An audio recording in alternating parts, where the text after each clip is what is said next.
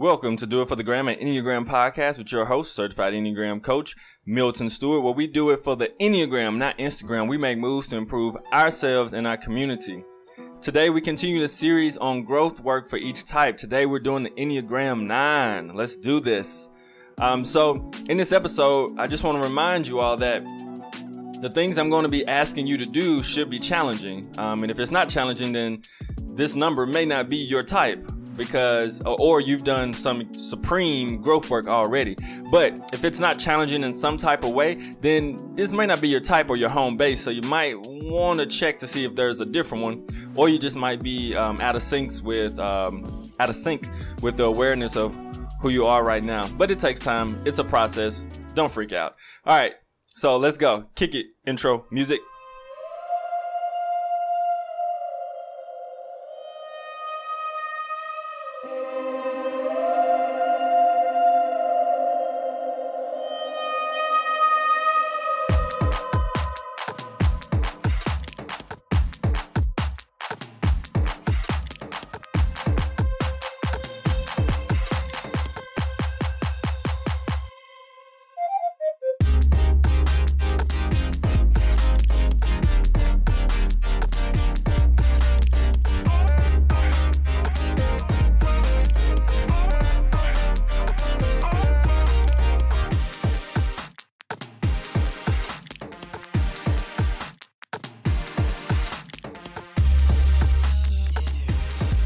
All right, the Enneagram 9. So we're working with them today. Much of the info today is going to come from Ginger's book, My Teacher, The Art of Typing. So the general type description for the 9, as we all know, the peacemaker, harmony, that, right? But I'm going to do something a little different, give different descriptors this time. And so when a 9 walks into a new space, besides the fact that there's kind of feeling how everyone else feels and trying to see how they think and feel about certain situations and how they are in the room, their attention focus is on conflict. And so they're looking for ways to avoid that conflict. And so their receptors are super in tune with where's conflict happening, where everybody else is not necessarily, that's not the first thing they're going to notice. But 9s are really good at saying, oh my goodness, there's conflict over there. There's conflict over there. And it can be subtleties, not even just like gigantic forms of conflict where we're like, oh my goodness, they finna fight. No, not that. Where it's more or less like, okay, that don't look like that's going to go too well. So I'm going to slide to the left. Little conflict there. Slide to the right. Not here either. Crisscross. And then they find their way to somewhere that's more harmonious or peaceful if they can. And so the next thing is the false identity. The ego has a way of pushing towards past our character structure to our personality, almost like in a tree. From the roots is our ego. The tree trunk is our character structure. And the leaves and beautiful things we always see, or the things that are just most readily seen, are the leaves, which is the personality. And so that's the thing that most people see. So the ego has a way of pushing a false identity up to try to get what we actually want, but it does the opposite. So the false identity for the Enneagram 9 is false harmony.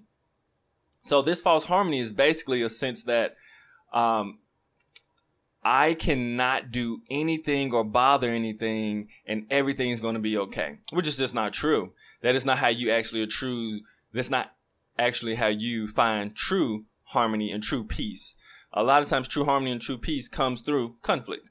And so the false identity of them is this false harmony. And a lot of times this false harmony in the 9 is this numbness, in a sense where it's like I'm numbed out to a lot of these different things, which will come up in our thought pattern and emotional pattern as we go on.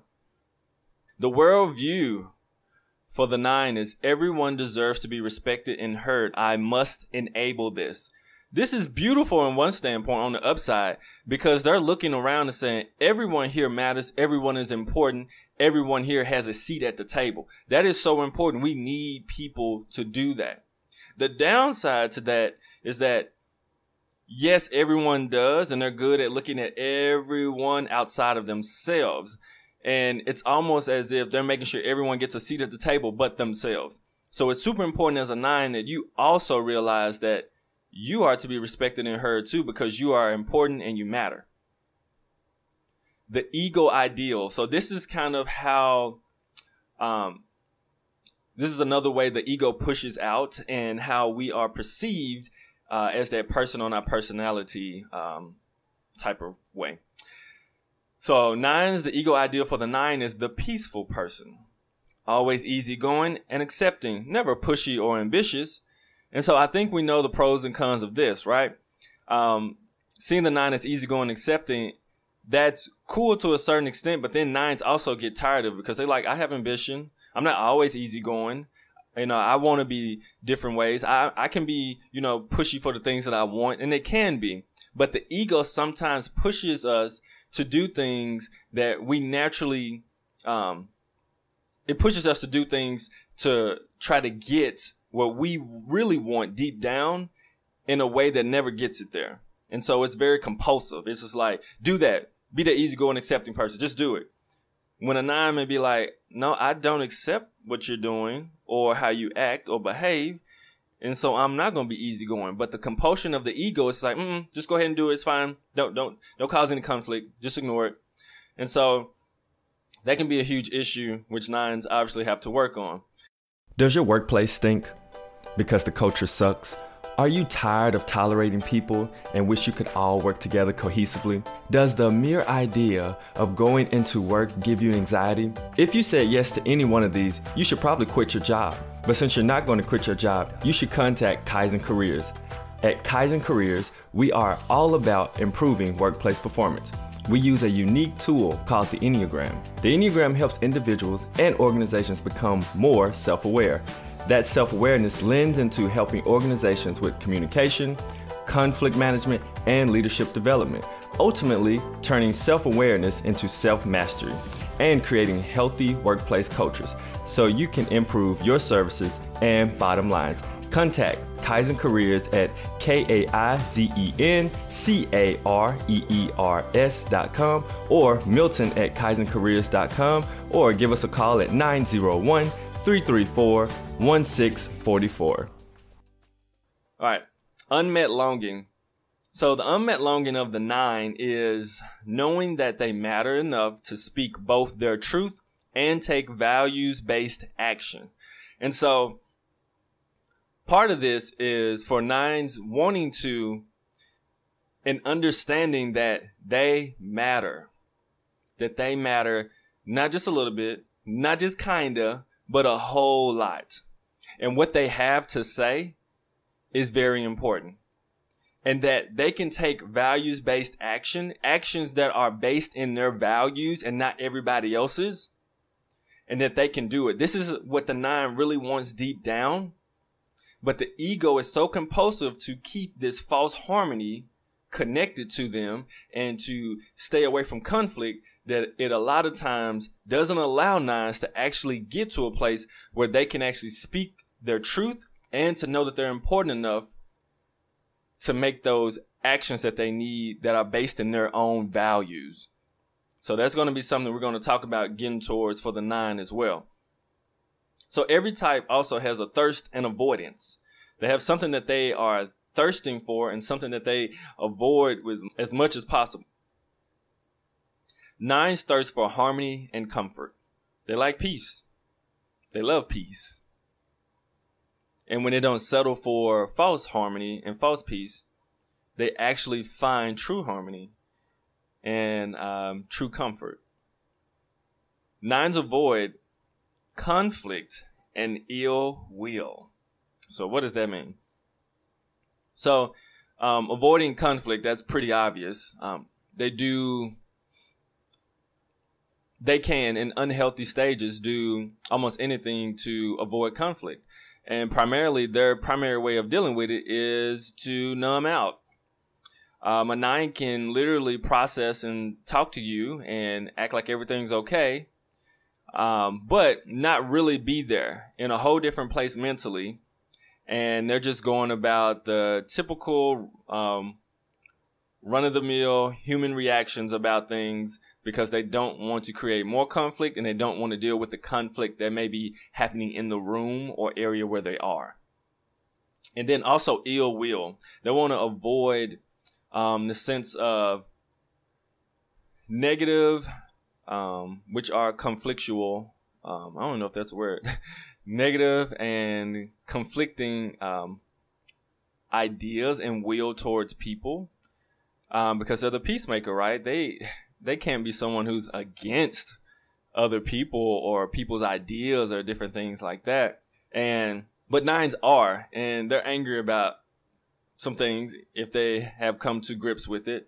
And having an ill will against something that's wrong is not a bad thing.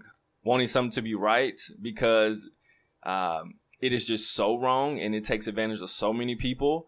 There's nothing necessarily wrong with that feeling or impulse or urge. It's what you do with it. This determines whether it's going to be, positive or negative. So that is something that they try to avoid because that ill will, that anger causes conflict within themselves.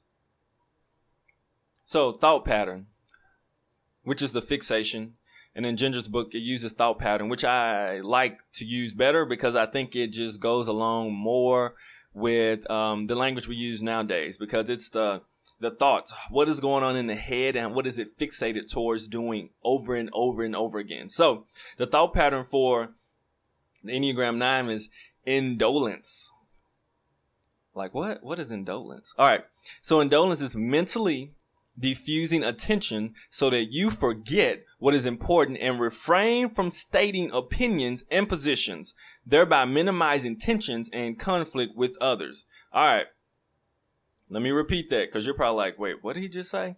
All right. Indolence is mentally diffusing attention so that you forget what is important and refrain from stating opinions and positions, thereby minimizing tensions and conflict with others.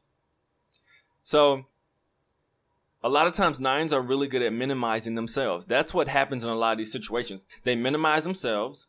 They minimize certain situations with conflict and issues. And so they don't have to take positions. Oh, it's not that important. Oh, it's not that important. It doesn't matter. I'm not that important.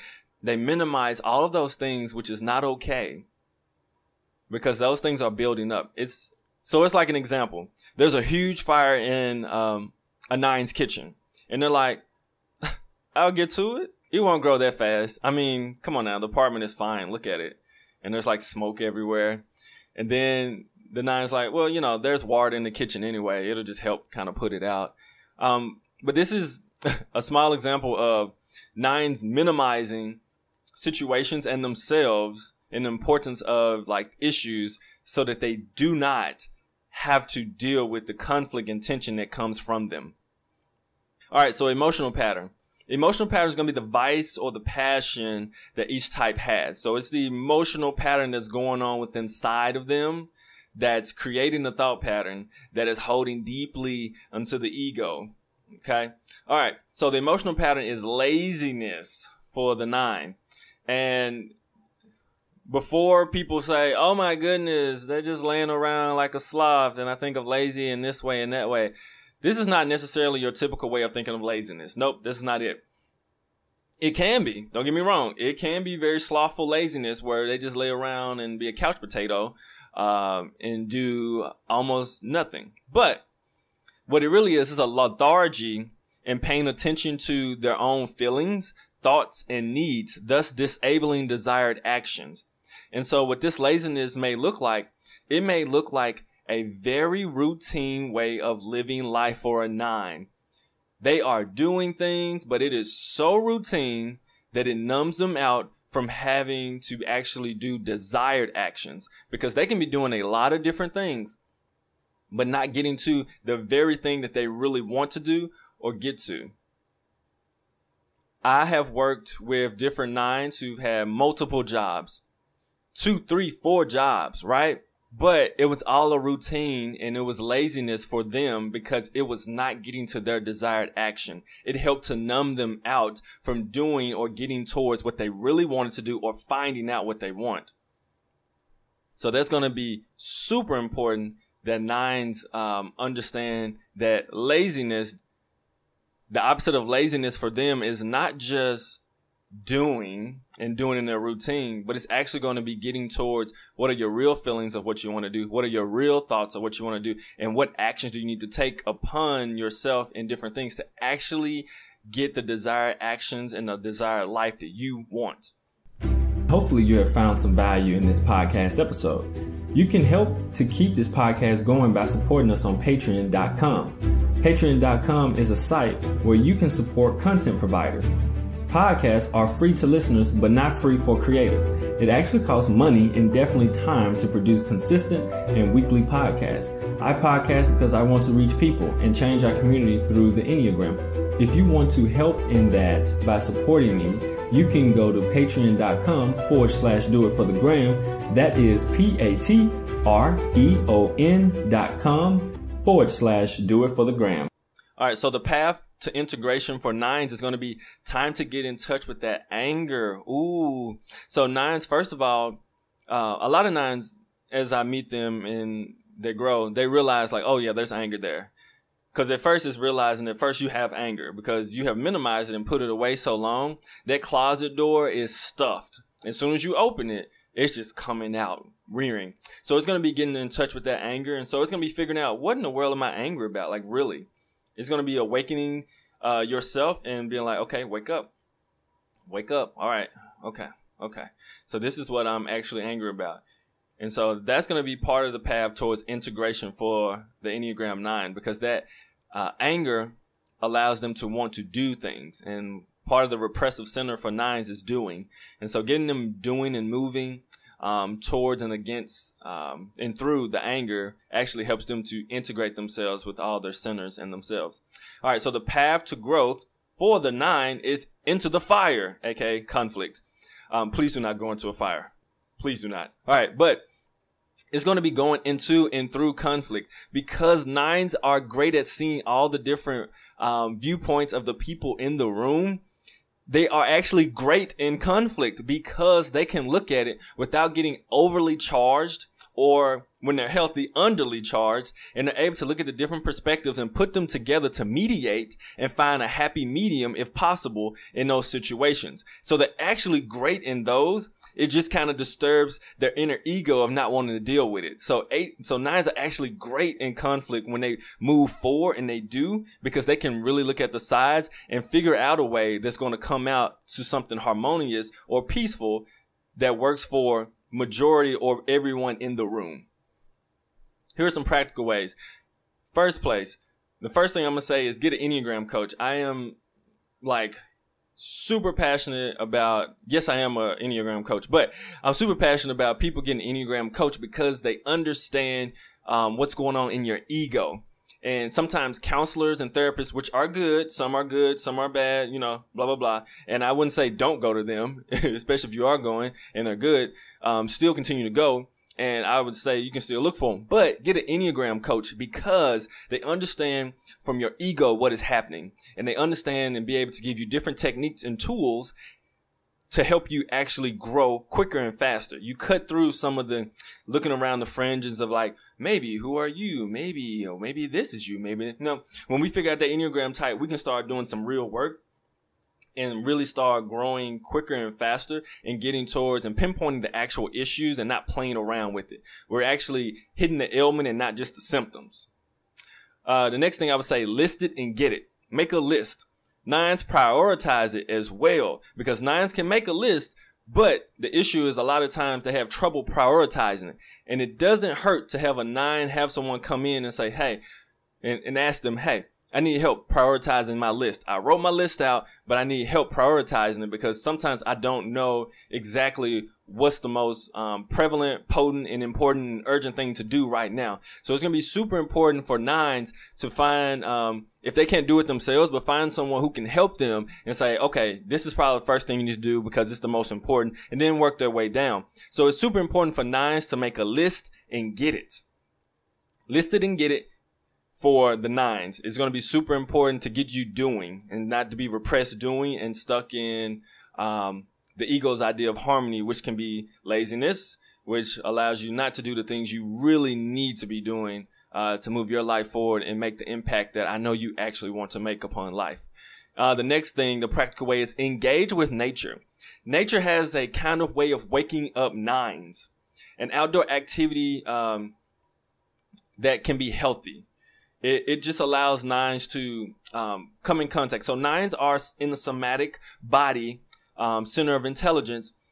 It just so happens that they're also repressed as well in the same center that they are, they see the world through, which is interesting. But nevertheless, getting nines going and in nature helps so much to wake them up to the things they need to do, where they can feel accomplished for the day, where they can have more energy for the day, and a lot of things. Because a lot of times the routine that nines can get into actually takes energy away from them. When nines are able to do something like get into nature and get into their bodies, it actually provides more energy for them to do other things.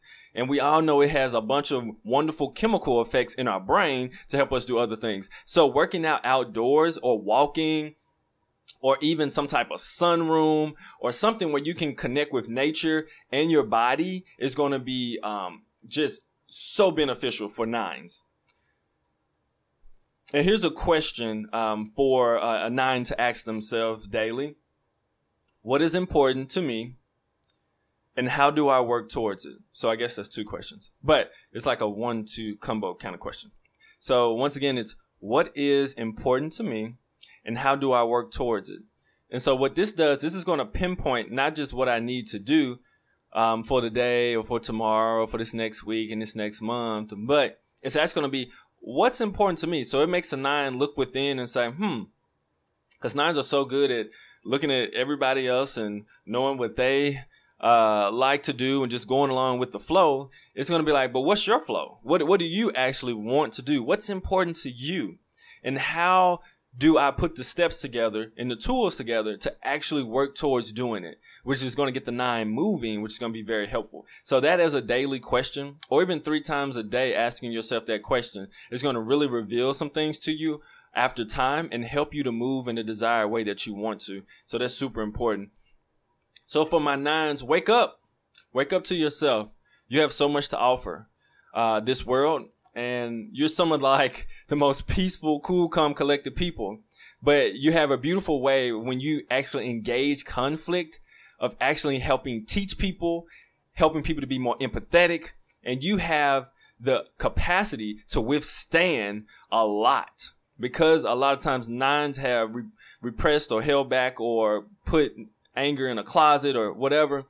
They have a high capacity to actually deal with a multitude of strong emotions, of things that can be really tender or harsh or painful. Nines have a high capacity for, and they have the ability to actually put words to it. Nines are actually very, very intelligent. It's just getting them to communicate that with others and understanding that they are not small. They don't have to minimize what they think and what they feel, that they can come forward and say it, because they're going to be actually able to enlighten a lot of people and move a lot of people towards a lot of the goals and a lot of the ability to help people, help care for people, and help understand people. Nines are great for that when they engage that conflict and they actually talk through those things and give that other perspective or those other perspectives from people in their room or from that certain group of people. So thank you so much for listening. That's all I have for this episode. Please rate, subscribe, and share. That is rate, which helps others find the show. Subscribe so you can get the latest and greatest episodes, and share if you feel this information can benefit someone you know. If you need personal life coaching or career coaching, I do that through my organization, Kaizen Careers Coaching and Consulting LLC. You can contact me at kaizencareers.com, Milton at kaizencareers.com, or 901-334-1644. Also, if you would like to be a supporter like Isidore from Canada, you can go to patreon.com/doitforthegram. The Patreon community has more access to exclusive content, merchandise, and input on the podcast. I am a 7, so I'm super practical when it comes to things. So in that group, I try to make sure I educate and give you practical ways to grow, because it's super important to me. So as soon as when I'm researching and learning things, I want to give it to my Patreon community so that they are on the cutting edge of learning how to become not only more self-aware, but self-mastery. Like, how do I take it to the next level? I'm so passionate about that. So in that community, that's where I do that as well. Also, if you're in Memphis, please follow the Enneagram 901 page, because we have different events such as Enneo Conversations at coffee shops, at Crosstown, and then just different things. We got panels and workshops coming up, but it's just super important to create a community around it because it helps our city and our world. Last thing, if you go to doitforthegrampodcast.com and subscribe, you will receive a free gift. It's a PDF of each number. You can read some really good blog posts as well that are there from different types, and just see what it's like to be in that type skin. Yeah. And so for my 9s, when you are about to numb out and you are about to chill and conflict is arising and you're looking to slide to the left and slide to the right, don't do it. Make a better choice. Do it for the gram. And we'll see you next time on the next episode. Thanks. Bye.